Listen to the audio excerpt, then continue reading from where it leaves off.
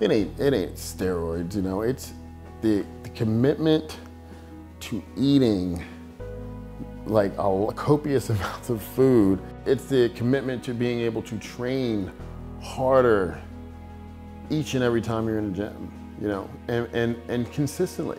If something hurts, you don't stop, you gotta figure out a way to train around it. It's again, the relentless pursuit, day in and day out, to say, I want to take my body to a level that most people will never do. You know, the guys that you see getting in trouble and recreationally doing things that are irresponsible, they're not professional bodybuilders. They're the average person, gym guy who just wants to try and look good, you know, and then they try and make that represent us, and it's not us. It's not us at all.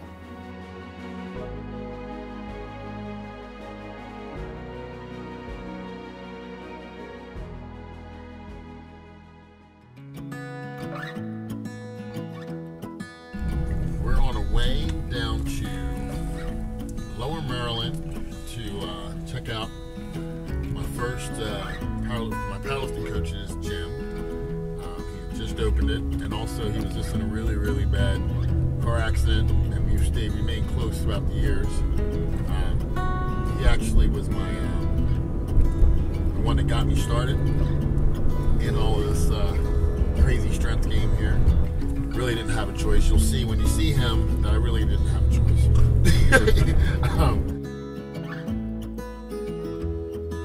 He just really molded and guided me to a work ethic, which I still use when I train today. And you know, one thing he said is something that's also something my father's always said. You can either be a jack of all trades and a master of none, or you can pick something to be really good at.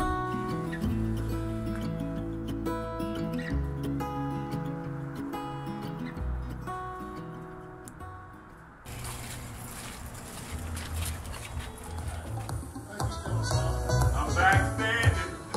Watch the good, watch the bad. What's going on, big boy? What's going? My name's Dave Nettles. Relationship with Fred. Friend. Started off as coach, trainer, I guess you can call it, or enemy would be a better choice, because I didn't like him in the beginning. They used to call me Pretty Boy Freddy, back in the day. Why? Because I wore jewelry and shit when I used to train. There you go. There you go. The only thing you were missing was the makeup when you showed up. Now don't look at the number on it, because I've already spit past. I cover the number up so nobody see it. But there's Freddie's beginning. Yeah, Salisbury State Powerlifting. Absolutely. You don't even own yours no more. I got it. Do you? I got it. Mine don't fit no more. Yeah, mine don't either. I think I saw him do legs one day, and I was a leg person. I mean, I was a squatting junkie. And Fred had a set of legs that, in my mind, clicked and said, well, that kid would make a good powerlifter. Of course, he wanted to bodybuild. I had to convince him that the one was exactly the same. I mean, you got your size out of powerlifting, and then you turn pretty.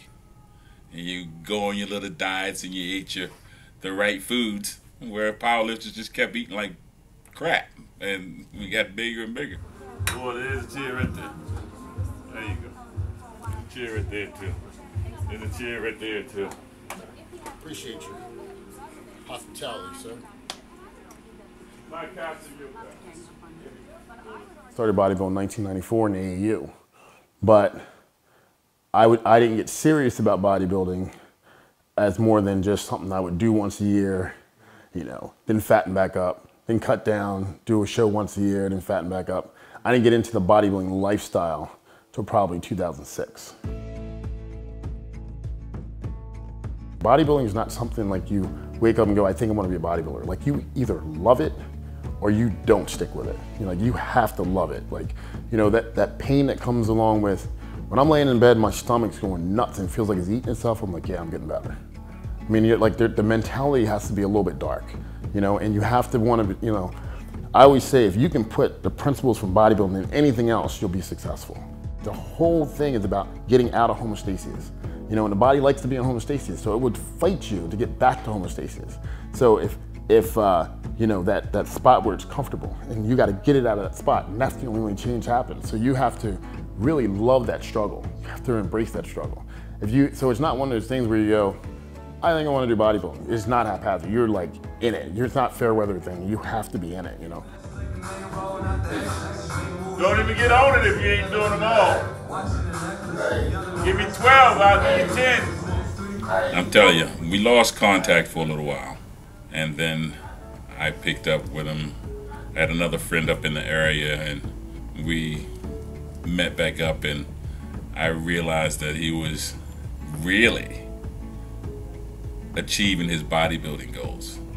I mean, he had forgot about power, but his bodybuilding goals were just unbelievable, further than I ever thought or had imagined for any of the people that I've trained to reach. He's topped all of that.